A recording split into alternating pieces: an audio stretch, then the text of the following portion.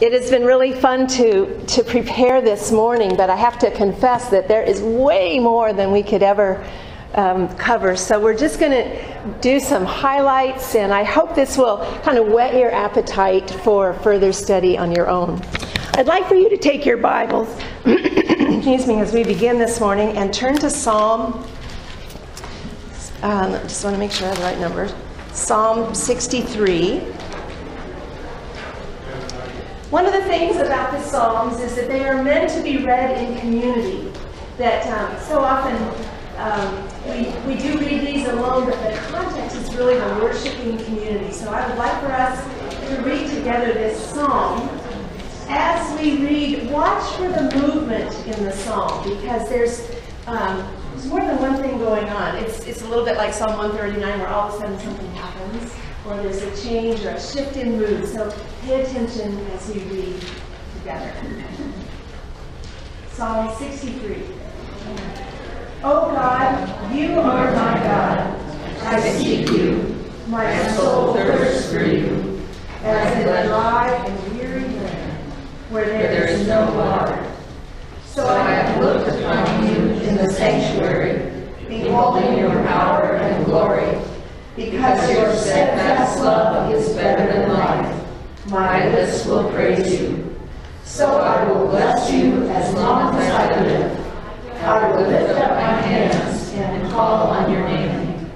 My soul is satisfied as with a rich feast, and my mouth praises you with joyful lips when I think of you on my bed, and meditate on you in the watches of the night.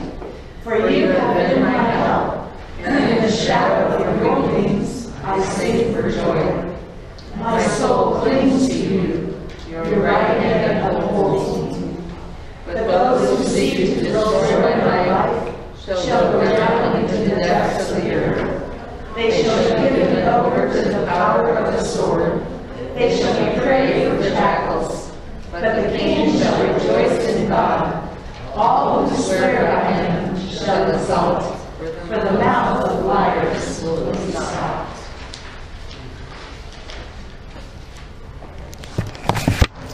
I finally got my mic on here, so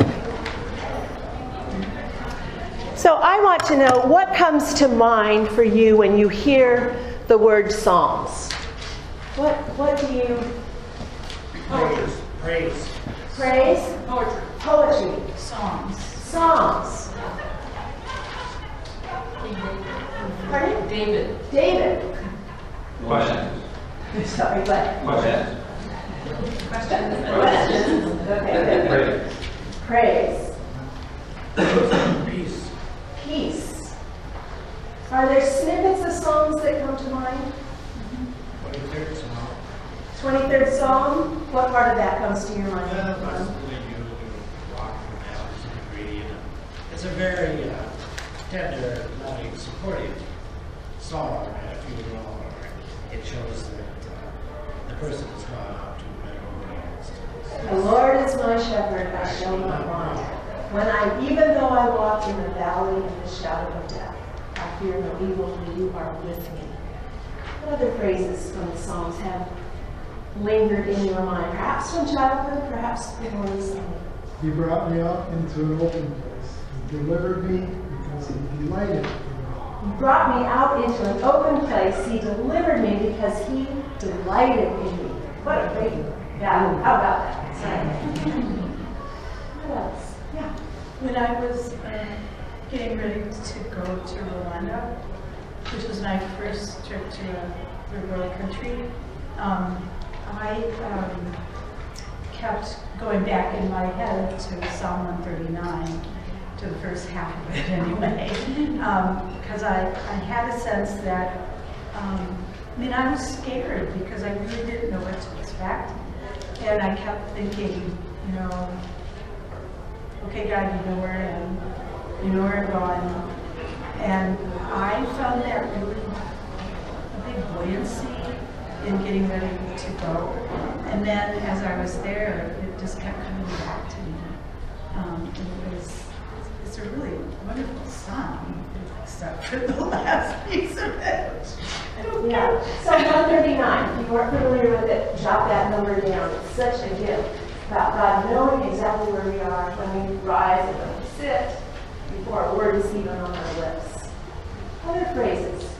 I like, for similar a little bit to Elise, before surgery, someone gave me one verse from Psalm 4. It's the last one. I will lie down and sleep in peace. For you alone, O Lord, make me dwell in safety. I will lie down and sleep in peace, for you alone, O Lord, help me dwell in safety. What a wonderful promise. One more. Yeah, Jeff. I was stupid and ignorant. I was like a brute beast before you. Nonetheless, you continue to hold my hand and are always with me. Okay, say that one other time in a loud voice. I can't repeat all of it. I was stupid and ignorant. I was like a brute beast toward you. Nevertheless, I am continually with you and you hold my right hand. Isn't that good news? We can be stupid and like a brute beast, and yet God is with us holding our hand. Such a gift. I feel like that often. Yeah. I liked it that God at times could be such a wrathful God and ready to kill everybody off, and at the end, he was a forgiving God that retook the people that had sinned against God and was still ready to give them freedom and help. The many faces of God that we discover in the Psalms. What is a psalm? The psalm, as Martha said, is poetry. That's enough to scare some people off. But it's the poetry of the reign of God. The Psalms affirm, every one of them, even the ones that we might not choose to read, affirm that, ultimately, God is sovereign. God is in control. God doesn't necessarily control, but God is in control. Psalms are the praise and proclamation and prayer of those who believe that the confession, the Lord reigns, states the basic truth about the world and the life lived within it, even when it doesn't look like it's true. I'd like you to turn to Psalm 47 with me.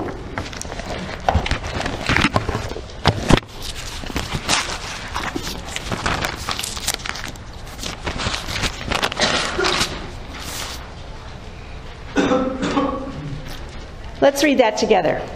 Clap your hands, all you peoples. Shout to God with loud songs of joy. For the Lord, the Most High, is awesome, a great king over all the earth. He subdued peoples under us and nations under our feet. He chose our heritage for us, the pride of Jacob, whom he loves. God has gone up with a shout, the Lord with the sound of the trumpet. Sing praises to God, sing praises. Sing praises to our King, sing praises. For God is the King of all the earth. Sing praises with a psalm. God is King over the nations. God sits on his holy throne. The princes of the peoples gather as the people of the God of Abraham. For the shields of the earth belong to God. He is highly exalted. Poetry of the reign of God. What is a psalm? It's the poetry of the reign of God and of the reality of the not yet. The campaign to consummate the reign of God in the world continues. Nations rage against it. People ignore and subvert it. All who seek to live in the reign of God are caught in the conflict and endure the incompleteness. Turn to Psalm 13. This is such a great reminder that what we know is going to be true ultimately, where God is totally king of the earth, but we don't see it as much now. God is still there. Would one of you read the first section of Psalm 13? How long, O Lord, will you forget me forever? How long will you hide your face from me? How long must I bear pain in my soul and have sorrow in my heart all day long? How long shall my enemy be exalted over me? Keep going, Elise. Thank you. Consider and answer me, O Lord my God. Give light to my eyes, or I will sleep the sleep of death. And my enemy will say, I have prevailed. My foes will rejoice because I am shaken. But I trusted in your steadfast love. My heart will rejoice in your salvation. I will sing to the Lord. because he has dealt bountiful with me. Did you see that movement back and forth? There's that sense of, God, you are the one, your steadfast love is what I trust in, and yet here's what I'm going through. And that's the beauty of the Psalms, this back and forth movement, that we know the reign of God, that God is in control, and yet we don't always see it. But we can trust that God. What is a psalm? It's a book of praises. I think when we were doing the lament in the spring, we talked about this, that in Hebrew, the word for the book of Psalms is the Tehillim. And this means praises. So it covers the whole of the Psalms, in which we are going to find lament, we're going to find confessions, we're going to find songs of worship, we're going to find a wedding song. All these different parts of the Psalms come under this rubric, this umbrella of praise. Everything is praise when we bring it to God. Now, here's, it's kind of French, charactère in the psalm, characters in the Psalms. We're going to see different words, and some of these are hard. Servants of the Lord. Who acquire their identity by having the Lord as Lord. That's pretty good. Enemies. How many of you have struggled in the Psalms with the enemies, talking over and over and over again about the enemies? They are the counterpart to servants. They stand in the way of and disturb shalom, which is the wholeness, the goodness, the integrity of relational existence with God. In other words, a relationship with God, self, and others. So we have this counterpart between the servants of the Lord and the enemies. The enemies, when I was growing up and memorizing these Psalms, I kept trying to picture what the enemies were like out there. And what I've realized is that the enemies so aptly describe what's going on in here. Enemies like fear, enemies like self-doubt, enemies, you name it. They become enemies that keep us from that sense of well-being. And so when we read in the Psalms, Lord, deal with the enemies, I think, yes, help me to deal with this fear inside of me. It reads me. The righteous are those who live and speak in the ways that affirm that reign of God, similar to the servants of the Lord. The opposite of the righteous is the wicked. So in Psalm 1, which is one of the introductory Psalms, it talks about the righteous, the person who is blessed, who focuses on and meditates on God's word, and it says the wicked are not so. So there's automatically set up this dichotomy. The lowly, the poor, the needy, the humble, those who know their dependence on the Lord. And then the arrogant, the ruthless, and the proud is their counterpart. So we're going to see this kind of conversation between these two sets of people. The structure of the Psalms, just briefly, there are two introductory Psalms, Psalm 1 and Psalm 2. They set up the whole picture of what we're going to learn. So the first Psalm, let's actually read that. Actually, you know what I'm going to do? I'm going to read the Psalm 1 from the Message. There are many translations of the Psalms, and one of the things that these different translations or paraphrases do for me is to kind of broaden my perspective on what is there. Sometimes they'll give me a clue to what I don't understand in one version, and then there's another. So Psalm 1, if you want to, you could turn to it, but this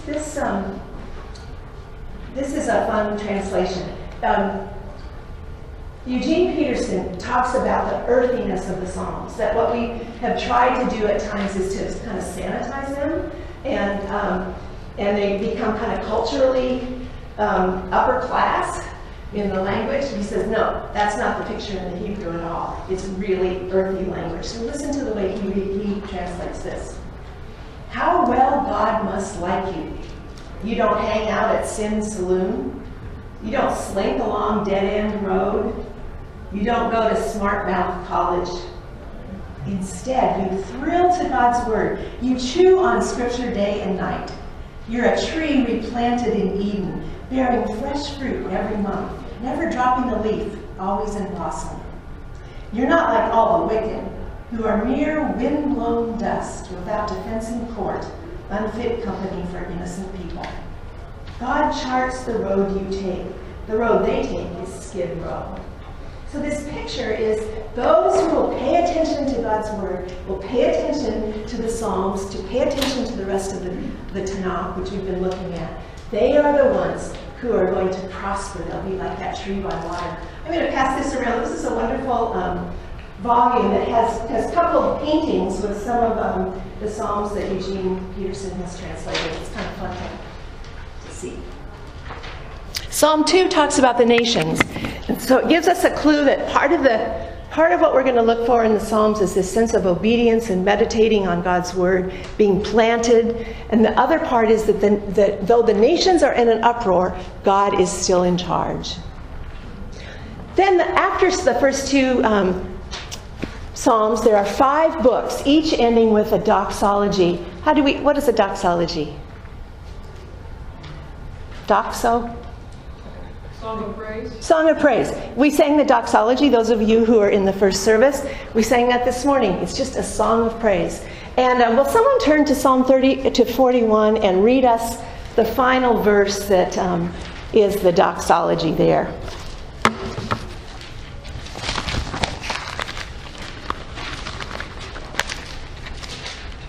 Blessed be the Lord, the God of Israel, from everlasting to everlasting. Amen and amen. Okay, so each one of them has something like this. Let's look at the one for Psalm 73, the end of the second book.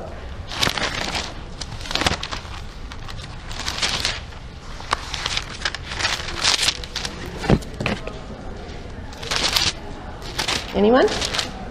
The very last verse? It's Psalm 72, sorry, I got that wrong. Yeah, from 18 on. Blessed be the Lord, the God of Israel, who alone does wondrous things. Blessed be his glorious name forever. May his glory fill the whole earth. Amen and amen. The prayers of David, son of Jesse, are ended, it says there, which probably means that David was very familiar with the Psalms in those first 2 books. And these Psalms have been compiled over a very long period of time. The earliest one is by Moses, Psalm 90. It goes all the way to the time after the exile when the children of Israel leave Babylon and they go back to Jerusalem. So it has this wide swath of time.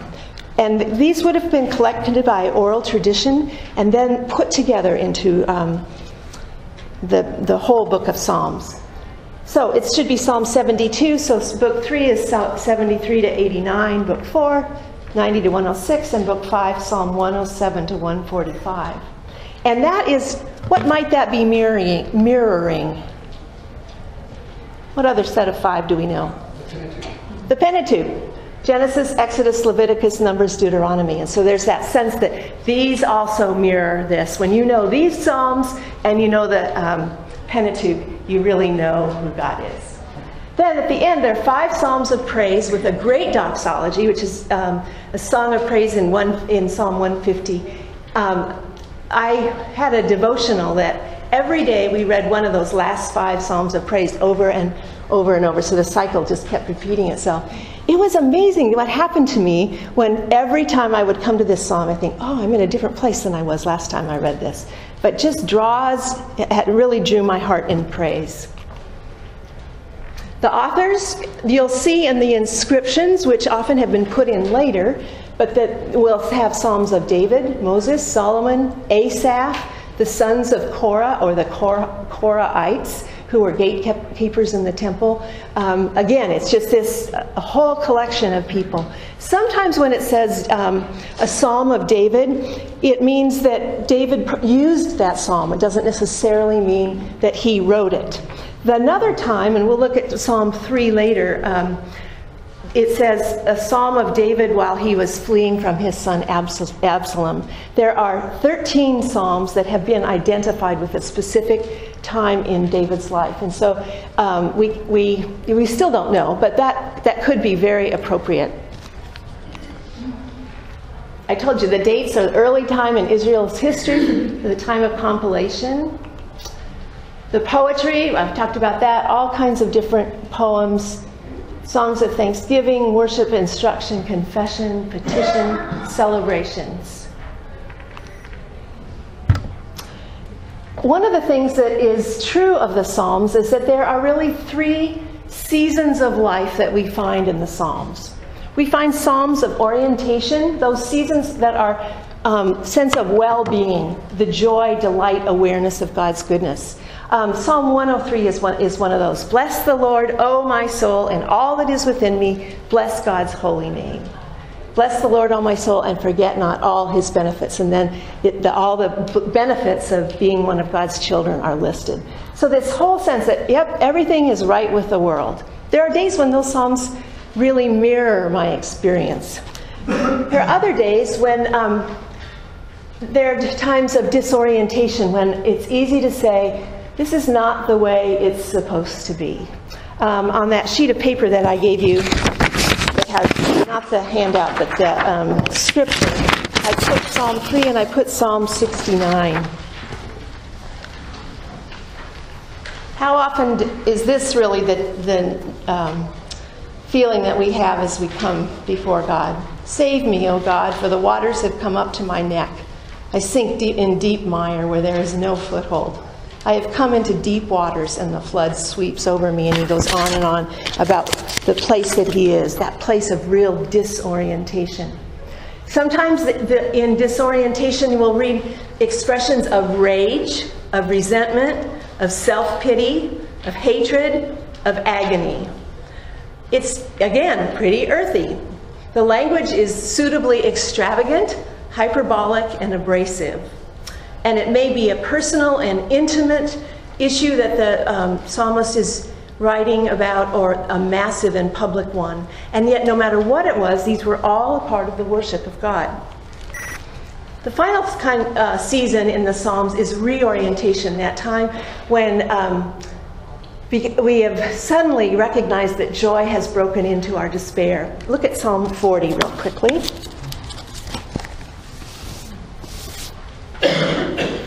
Would someone just read the first 3 verses, please?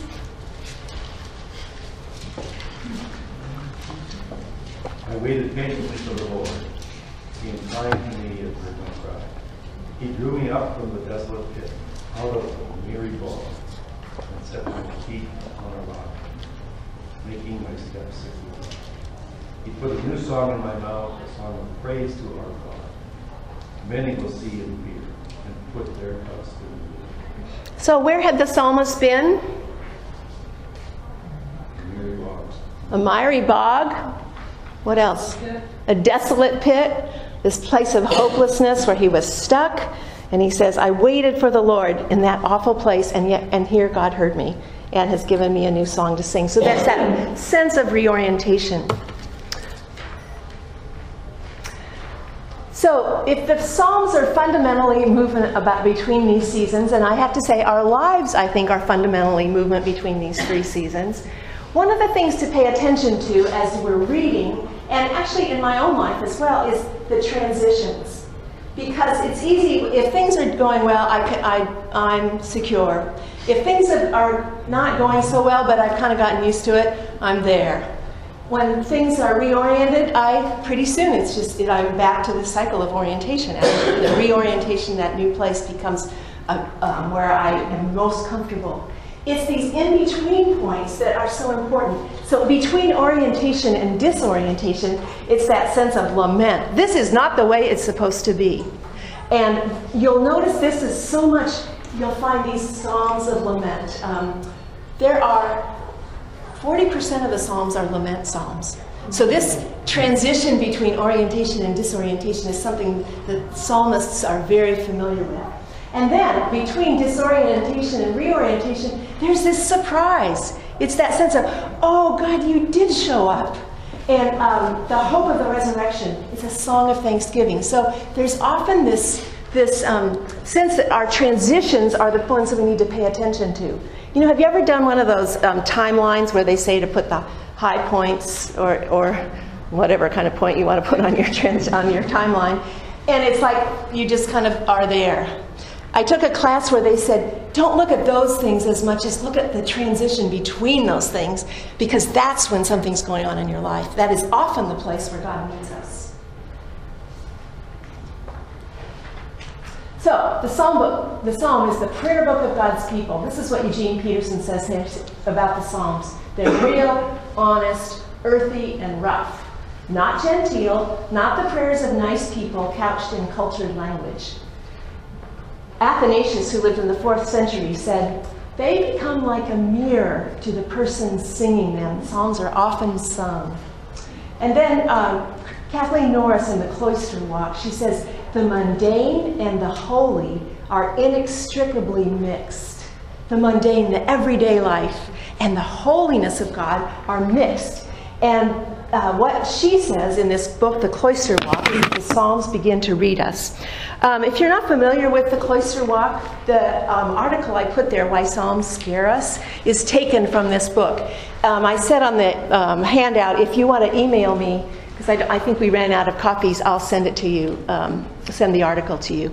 But she is, Kathleen Norris,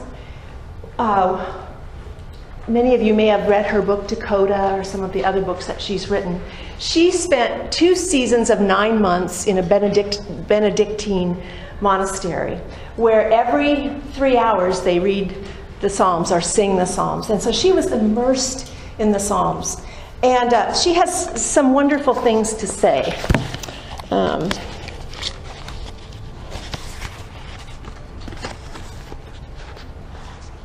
The Benedictine method of reading Psalms with long silences between them rather than commentary or explanation takes full advantages of the paradoxes between the mundane and the holy, offering almost alarming room for interpretation and response. It allows the Psalms their full power, their use of imagery and hyperbole. To the modern reader of the Psalms, it can seem, but to the modern reader, the Psalms can seem impenetrable. How in the world can we read, let alone pray, these angry and often violent poems from an ancient warrior culture? Maybe you felt that way. At a glance, they seem overwhelmingly patriarchal, ill-tempered, moralistic, vengeful, and often seem to reflect precisely what is wrong with our world. Have you ever thought that? And that's the point, or part of it. As one reads the Psalms every day, it becomes clear that the world they depict is not really so different from our own. The 4th century monk Athanasius wrote that the Psalms become like a mirror to the person singing them. And this is as true now as when he wrote it. The Psalms remind us that the way we judge each other with harsh words and acts of vengeance constitutes injustice. And they remind us that it is the powerless in society who are overwhelmed when injustice becomes institutionalized. This picture that this anger, the rage, the vengeance in the Psalms depicts what's going on in our world is really important for us to grasp. That's why these become important vehicles of our worship to God, because, if we're honest, we too feel some of those things. And it's okay. The value of this great songbook of the Bible, Kathleen Norris writes, lies not in the fact that singing praise can alleviate pain, but that the painful images we find there are essential for praise, that without them, praise is meaningless. This meaningless praise becomes the dreadful cheer that Minnesota writer Carol Bly has complained of in generic American Christianity, which blinds itself to pain and therefore makes a falsehood of its praise. I don't know about you, but what? 5 minutes. Oh my gosh. I hope you're at your lunch. I don't know what kind of background you grew up in, but I grew up in a background where we just tried to cover over anything that was hard, and that church became a place of this generic American Christianity where it was kind of a dreadful cheer at times. And the point that we have to wrestle with the pain is really important.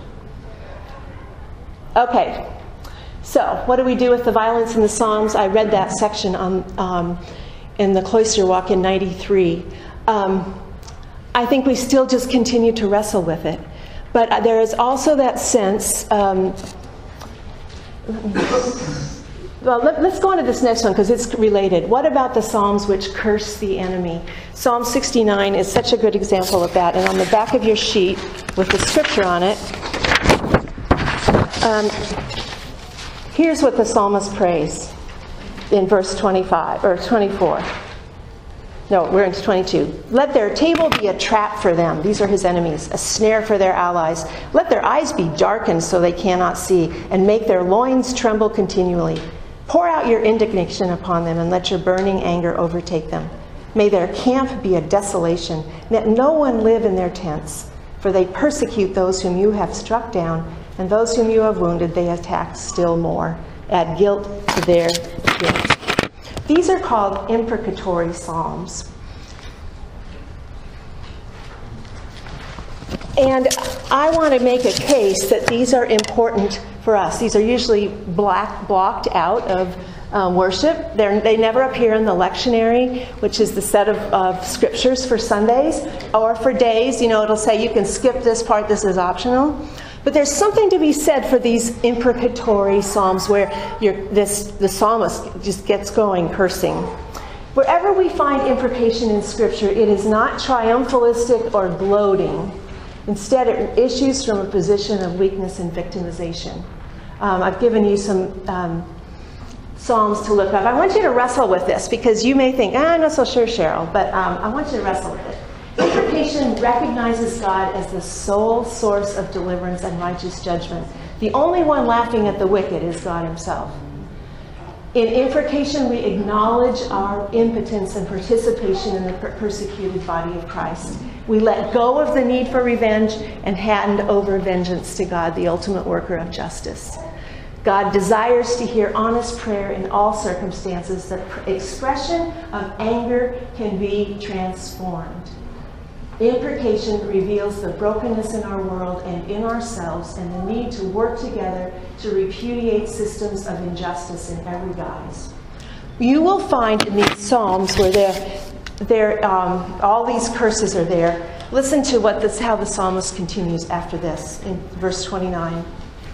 He's railed on his enemies. And then he says, but I am lowly and in pain. Aha. Let your salvation, O God, protect me. I will praise the name of God with a song. I will magnify him with thanksgiving. This will please the Lord more than an ox or a bull with horns or hoofs. In his imprecation, the psalmist has brought all these feelings to God, and God has met him there.